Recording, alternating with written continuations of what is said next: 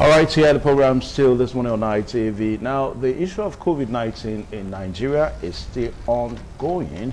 There's no doubt that COVID-19 is still in states of the country.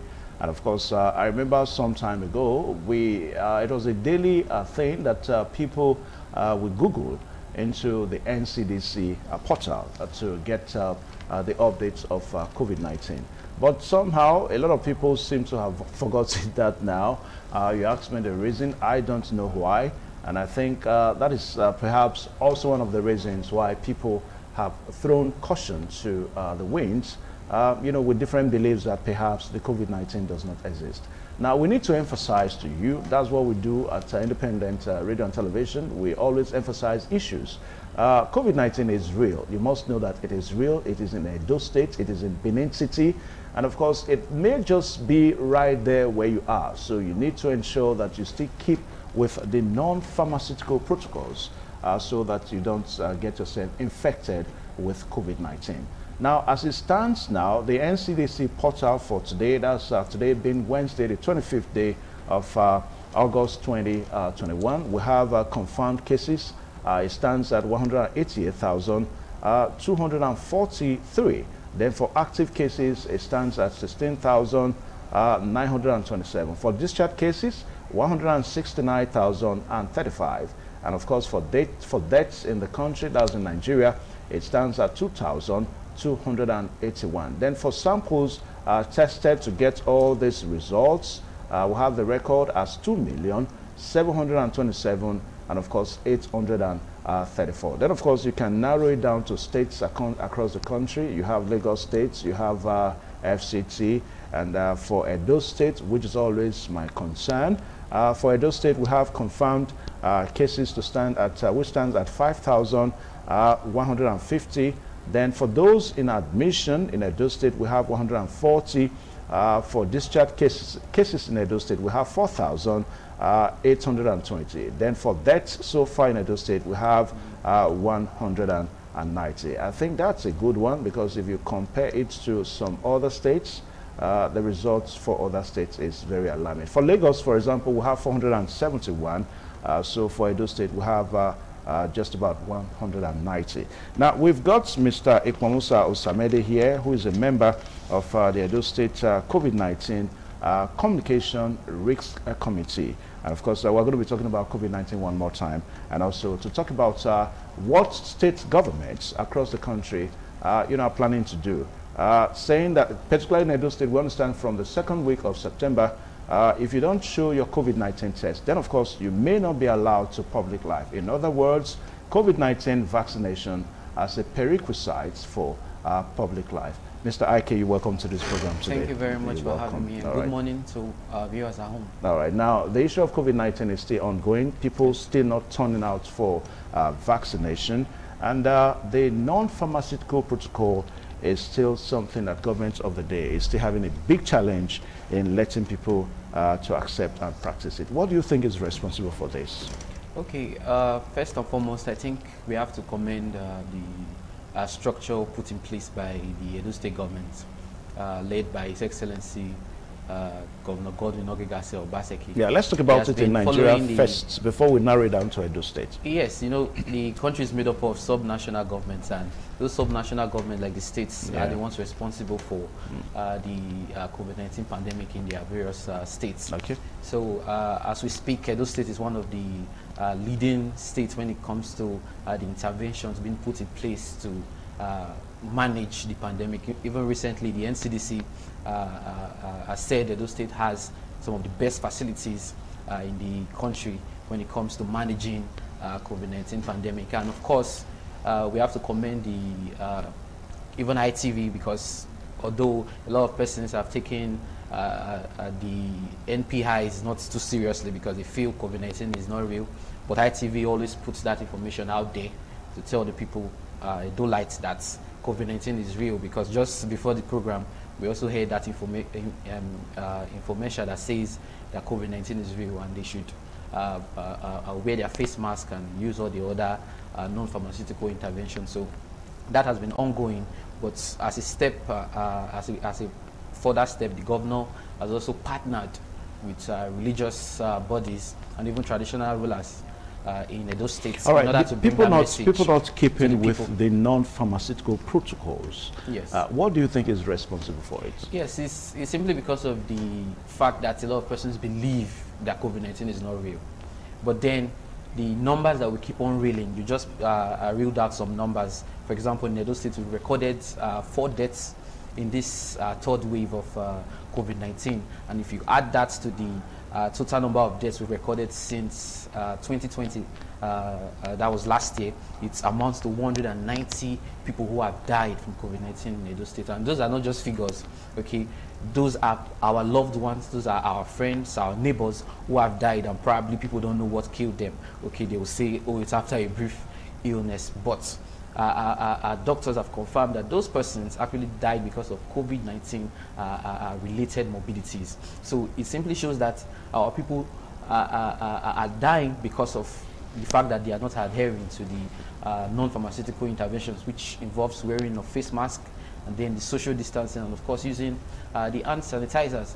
And the reason I say we have to commend the state government is because as we speak, Nigeria has received the second batch of COVID-19 vaccines, and out of the 36 states, about 8 have not been able to receive theirs. In other words, those persons in their states would not have the opportunity of taking the vaccines because they do not have the facilities on ground to be able to receive the COVID-19 vaccines. But those states has the second batch just during the weekend. So that shows that we have a lot of great facilities that are in good shape to handle these vaccines. We have AstraZeneca, the Oxford AstraZeneca vaccine, which was the first tranche that we received this year.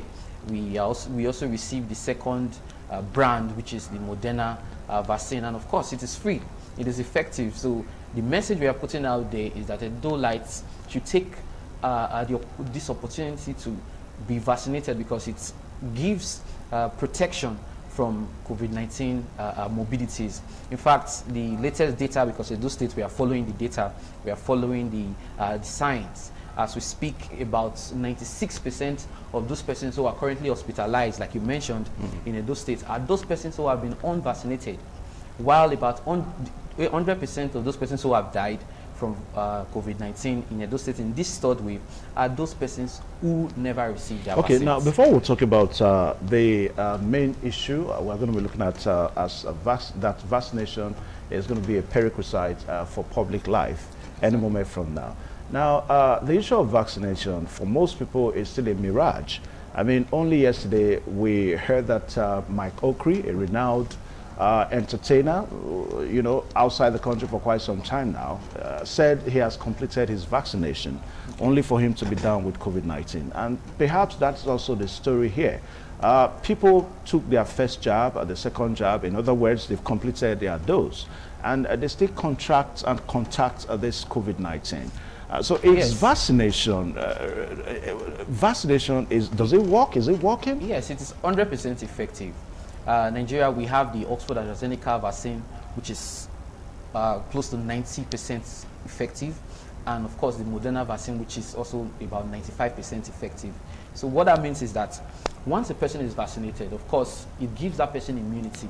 What it simply means is that if that person even contracts, it doesn't mean the person won't be able to contract the COVID-19 virus. Okay. But the person won't come down with any illness, any serious illness that would require hospitalization in the various facilities. So that is what it provides citizens. It enables the person to be able to be immune to that COVID-19 virus. In other words, the person won't come down with any serious morbidity or even mortality from the virus. So, and of course, if a person is vaccinated at the first instance, the person has to complete it at the right time, which is about 8 weeks after the first jab, which is called the second shot or the booster dose. Only when a person has been completely vaccinated, which is the 2 shots, would the person be able to say he or she has been fully protected from COVID-19. So persons who probably come down from with COVID-19 are those persons who have never completed their COVID-19 vaccination. So, and of course, when a person is vaccinated, there are 2 ways a person could be immune to the COVID-19 virus. Of course, the first is if the person has contracted COVID-19 in the first place, the person would be immune. And of course, if the person survives it, okay, the person will be immune. Whenever he contracts it again, he will not be able to come down with any serious illness. While the second category are those persons who have been vaccinated, they are immune. And of course, what the Edo State government is trying to achieve is what is called the herd immunity, when at least more than 90% of the population is immune or have been immunized or vaccinated with the COVID-19 vaccines. The entire population, so to speak, is protected, because the transmission rate of the COVID-19 virus would be minimal. So that is what governments around the world is trying to achieve with the vaccination. Okay, I'm still going to ask you about the Edo State government one more time, because the state government has said that from the second week of September, that people may have to show their COVID-19 status. In other words, status of their vaccination for them to enjoy public life. Now, when we say public life, we're talking about access to public facilities such as banks, ministries, parastatals, office premises, and even school. Now, though I would have asked you what the state governor intends to achieve with this, but you said that the state governor wants to achieve a herd vaccinations, yes, exactly, in a way that at least 90% of the population may be vaccinated. But again, some persons may begin to see it a different way around, that the issue of vaccination is purely a free will thing. Because I remember when the whole exercise started, government told us that, look, it is at your liberty. Okay. So right now, it seems government is still, making people to go into it. Is that not? Yes. Thank you very much, Evans, for that question. Yes. At the first instance, governments around the world said the vaccination is going to be optional, it's going to be out of people's volition. But of course, the COVID-19 pandemic is a novel pandemic. Virus. Okay, it's a novel virus, meaning it is something that is still undergoing a lot of studies. And right now, the studies that is available to those state governments is that those persons who are not vaccinated are the reason why majority of the citizens are falling ill, or those persons who are hospitalized are dying.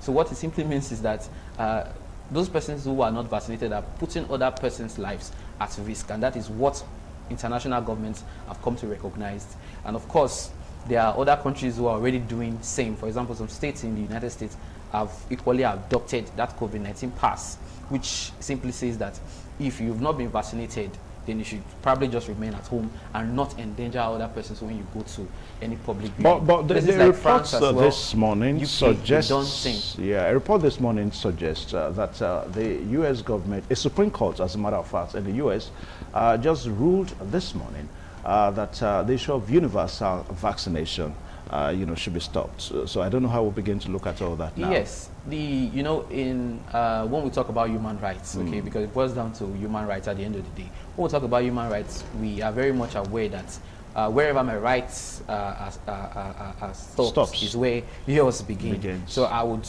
not say, oh, let's say, for example, I have freedom of movement, or of course the freedom to move, and then I would say I'll go to your house in the middle of the night because I want to exercise my freedom of movement. So it stops just where yours begins. So if I am unvaccinated, in other words, I prove a risk to you, to your health, then I should not endanger your life, because obviously that would almost amount to a murder, so to speak. So that is why governments are making sure, advising people that, see, if you are not vaccinated, ensure you have that safe distance between yourself and the next person. And of course, if you are not vaccinated, there's no reason why you should avoid the public. Yes, avoid the public. There's no reason why you should be putting other person at risk. Yes, at risk or in danger just because you want to exercise your own freedom.